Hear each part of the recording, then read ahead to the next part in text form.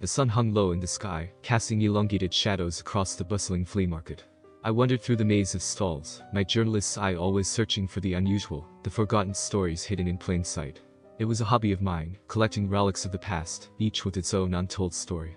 Today, amidst the clutter of antiques and trinkets, my gaze landed on a pile of old newspapers, yellowed with age and frayed at the edges. As I sifted through them, one particular paper caught my attention. It was dated 30 years back, a relic from a time long gone. The headline screamed about a local scandal, typical of small-town gossip, but it was not the headline that held my gaze. It was a small box in the corner, a missing poster. My heart skipped a beat as I stared at the photo in the box. It was me. Not just a resemblance, but my face, unmistakably. The name beneath read Samuel, a name foreign to me. Panic and curiosity swirled within me. How could my photo be on a 30-year-old newspaper? Who was Samuel? Questions raced through my mind, each more unsettling than the last. I purchased the newspaper, my hands trembling slightly, and hurried back home, my mind a whirlwind of theories and conjectures. As I sat at my desk, the paper spread out before me. I knew one thing for certain. I needed to unravel this mystery. This wasn't just another forgotten story. It was personal, a challenge to my very identity. I decided to start at the local library, hoping the archives would shed light on this enigmatic Samuel and his connection to me. Little did I know, this was just the beginning of a journey that would lead me into the heart of darkness, into secrets best left buried. The library was a haven of tranquility, a stark contrast to the turmoil in my mind. As I delved into the archives, hours slipped away unnoticed. The librarian, an elderly woman with a sharp gaze, observed my fervent search with a mix of curiosity and concern. When I finally found a file on missing persons from 3 decades ago, my hands shook as I opened it. There it was, a report on Samuel, with the same photo from the newspaper. Samuel, a local freelance journalist like me, had disappeared without a trace. No body, no farewell note, nothing. The case was cold, forgotten by the town, but now burning anew in my mind. Leaving the library, I felt the weight of countless eyes on me. Paranoia, perhaps, but I couldn't shake the feeling of being watched. As night fell, my phone rang, the caller ID showing only an unlisted number. A chill ran down my spine as I answered, only to be met with silence, followed by an abrupt end to the call. Sleep eluded me that night, my dreams a chaotic replay of my discovery, interspersed with fleeting shadows and whispered voices. The following days were marked by a growing sense of unease. I caught glimpses of figures trailing me, always just out of sight. I told myself it was stress, the burden of the mystery taking its toll, but deep down, I knew something wasn't right. My investigation led me to interview elderly residents, hoping their memories might illuminate Samuel's story. Their accounts painted a picture eerily similar to my own life. Samuel, like me, was an inquisitive soul, always chasing stories, delving into the town's secrets. The turning point came one evening when I returned home. My door was ajar, the lock tampered with. Inside, my papers were scattered, the old newspaper conspicuously missing. The intrusion was a violation, a message that I was getting too close to a truth someone wanted buried. But instead of deterring me, it fueled my resolve. If someone was trying this hard to scare me off, then I was definitely onto something. My search took a new direction when I discovered an entry in the town's records about Samuel's last known investigation. It was a diary, cryptic and disjointed, filled with references to local legends, and a forbidden area deep in the woods. The diary was like a map, leading me towards the heart of the mystery, towards answers I wasn't sure I wanted to find. But there was no turning back now. I was too deep in, and the shadows of the past were closing in around me. The diary became my guide, its pages a labyrinth of thoughts, theories, and fears, all penned by Samuel. It was unsettling how much I resonated with his words, as if they were fragments of my own mind. He wrote extensively about a forbidden area in the woods, a place shunned by locals, wrapped in superstitious fear. Samuel believed this place held the key to a series of unexplained phenomena in the town. My days were consumed by research, piecing together Samuel's notes with historical records. Nights were a different story. They brought relentless nightmares, always ending with me standing at the edge of the woods, an oppressive darkness beckoning me in. The boundary between my life and Samuel's was blurring, reality mingling with echoes of the past. The sense of being followed intensified.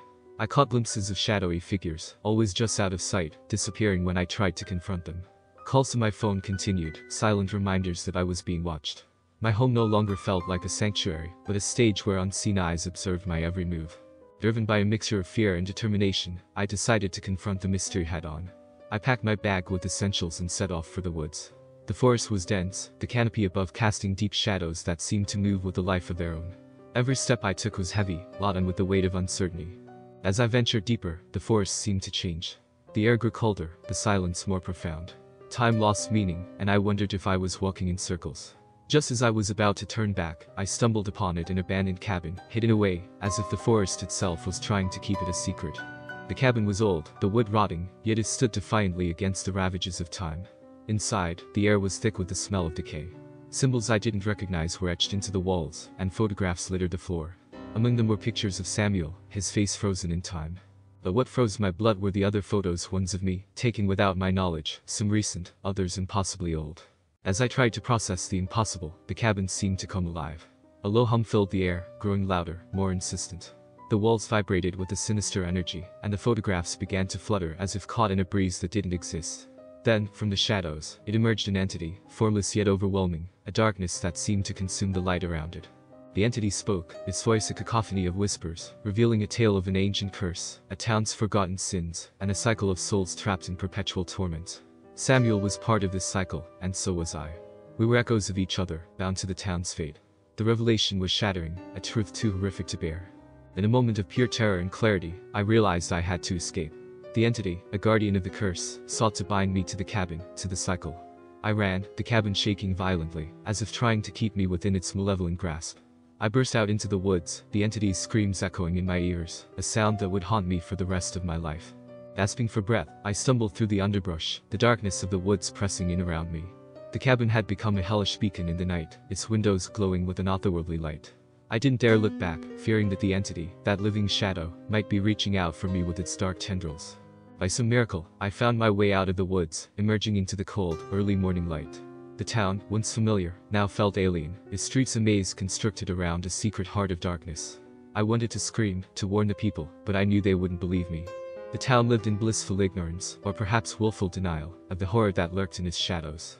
Returning home, I found my sanctuary desecrated. The remnants of my investigation were scattered, the diary and my notes missing, likely consumed by the fire that had razed the cabin. I was left with nothing but my memories, a dangerous truth with no proof.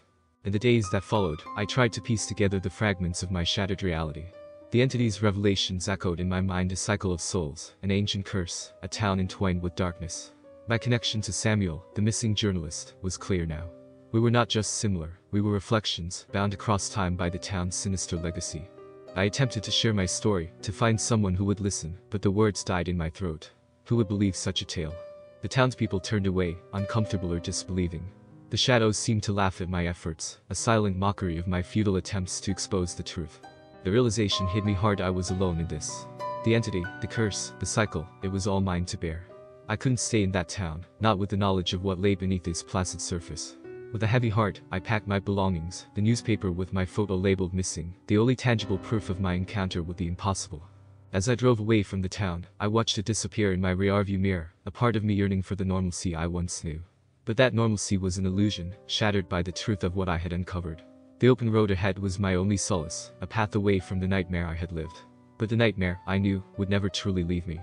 It was a part of me now, a dark whisper in the back of my mind, a shadow in the corner of my eye. The farther I drove, the more the oppressive weight of the town's secret loosened its grip on me. Yet, a profound sense of loss and disquiet lingered, like the echo of a nightmare in the waking world. I tried to assimilate back into a normal life, but normalcy had become a foreign concept to me. My experience had irrevocably changed me. The line between myself and Samuel had blurred, leaving me questioning my own identity. Nights were the hardest. I would lie awake, staring at the ceiling, the darkness of my room a canvas for my fears. The entity's whispers would return, a haunting litany of truths and revelations that I could not escape. I wondered about the cycle, about who or what would be next. The curse was a living thing, a shadow that stretched far beyond the confines of that small town. I tried to write, to document my experiences, but words seemed inadequate to describe the depth of the horror I had encountered. The story was too fantastic, too unbelievable. Who would accept a tale of ancient curses and cycles of souls, of an entity guarding a town's dark heart? One day, as I was trying to piece together a semblance of normal life, I received a package. No return address, just an old, battered envelope. Inside was another newspaper clipping, yellowed with age. My hands trembled as I unfolded it. It was another missing poster, but not mine this time. It was a different person, another face I didn't recognize. Yet, there was something familiar in those eyes, a hint of a shared fate. The realization was chilling.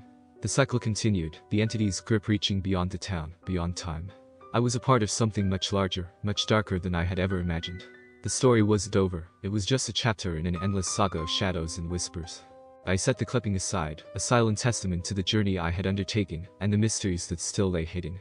The open-ended nature of my experience was a source of constant paranoia. The entity, the curse, the cycle, they were still out there, somewhere, weaving their dark tapestry. As I sat there, lost in thought, I couldn't shake the feeling that this was just the beginning. The unknown awaited, a dark path that I was destined to walk. The truth was out there, hidden in the shadows, and I knew, deep down, that my search for answers was far from over. The story of myself, Samuel, and the town's curse was a thread in a much larger, much more terrifying tapestry. And I was inexorably tied to it, a player in a game whose rules I was only beginning to understand.